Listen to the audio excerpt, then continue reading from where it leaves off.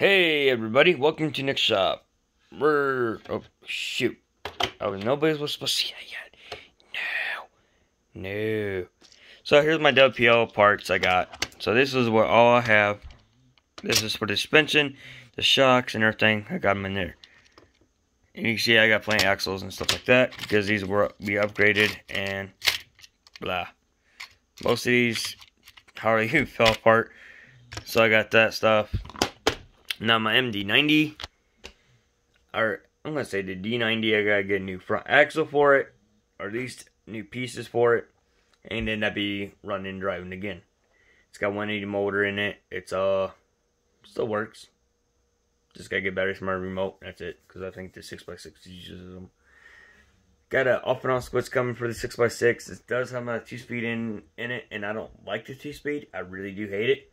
So later on, I'll upgrade the motor again and get rid of that 2-speed because I hate that damn thing. I'm sorry, I just hate it. So, I got 1-speed coming, I guess you could say. And still I'm waiting on my package to come in for the bottom shelf here. I did an awesome job building it. Because I love putting something together. So, actually, this is kind of funny. The 6x6 fits in there pretty good. So, the B1 fits in there pretty well. The controller does not, but it is what it is. So anyway, I even got parts in here too. Don't mind the copper stuff, but I even got parts in here. It's kind of cool. So if I have it, I have it. But anyhow, getting to my suspension upgrade again. Let me talk about what I did to it. Is dun, dun, dun, dun, bam. You're like, what? And it works. I've seen a lot of people. I've been doing a lot more research. And the other shocks I had on it, I think it was the front or back. I think it was the front more. And it was like, just like that. Done. Oh, look at that. It actually. But this piece I gotta be careful because I broke it on accident when I was trying to drill holes. So right here's the stock spring location. Right here. So all I had to do is drill a hole, because these shocks don't like to be an angle at all. Like, it was like in a slight angle. They don't like it. They got to be straight up and down is what they like. So now, but this piece wasn't broke. So now it works a lot better, and I don't have to push up. It works a lot better. Get me more happier. So now I just gotta wait until. So this is what I did. I put the nuts on the outside. And I had some copper stuff. I think the brass bushings. I forgot what they were for. Hang on real quick. I kind of forgot what they were for. So I put a lock washer. I should have put a washer instead. But I put a lock washer right there. So later on, when I get my metal, I can't think what we call it, servo tray. Now I'm going to have to find a place where they open on switch. I might make one for it. Just cut it maybe, or just come right up here. I don't. Or I can just extend it to the back where the battery goes, and I can just hit on and off right there as well. That might work better. So what I did is, as you see, I got bushings here.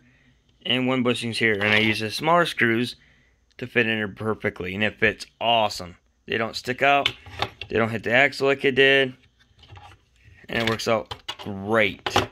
And then up top, thing I did was like right there. Same thing on this side. I can't see it like that. Okay, so I did the same thing on this side, and it works just great. So I put one bushing on the inside here, and another bushing like that. So I got 2 bushings on each corner here, and then down below is just 1. And it works just fine. And all I had to do is come up to here, find out where I want it straight, put a little marker, mark the hole, drill the hole, and go all the way through. Of course I use my drill. Electric impact is what I used to drill, because it does everything I want. This thing back here, and this is how this piece broke. So if you want to do it, be my guest. I don't know if these are, like I said, defective or there's something wrong with them, but they would not let my axles do what they need to do. It was not that. But now, since I figured this part out, now I wonder if these work. And do I really want to take these apart and do that? No, thank you. I'm just going to leave it like it is. It's fine. But maybe I might do it tomorrow and just... Even though I'm saying I don't want to because it's more work. But I got plenty of time. I have over $200 coming for parts of this truck and my 6x6s. So, I would do unboxing videos and reviews on that. I have $50. No, I actually got it $90, so I'm close to $100, I could say. Coming from the original WPL factory, I think that's what's called, or website. So maybe sometime next week I'd be having it. Maybe it's come from China. So some of these packages may be here next week or end of this month. So that's awesome. But I know I bought one that curves up. That will take almost until next month to get shipped out because they're out of stock. So that ain't no big deal. I can wait. And that's about it for right now. If I do decide to put these in, I will do a update video as well and show everybody that. I don't feel like doing it now because it's 1:56 in the morning, so it's almost 2 o'clock a.m. and I'm ready for bed. So that's it for right now. I guess that's it. Oh, I know some of you didn't probably even watch this, but I did get my new fans for my these are RC fans for like RC cars.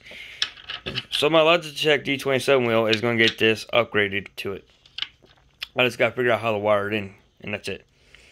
So, yep, that's going to be fun. I might do that tomorrow too as well. So, stay tuned. If I don't upload a video, just give it some time. It'll be either Sunday or Monday, because I want to take my time on this. I don't want to rush it. I do one side at a time. The back's going to be my first, because it's the easiest. I really don't want to do it, but I don't know. Maybe. Who knows? See y'all later.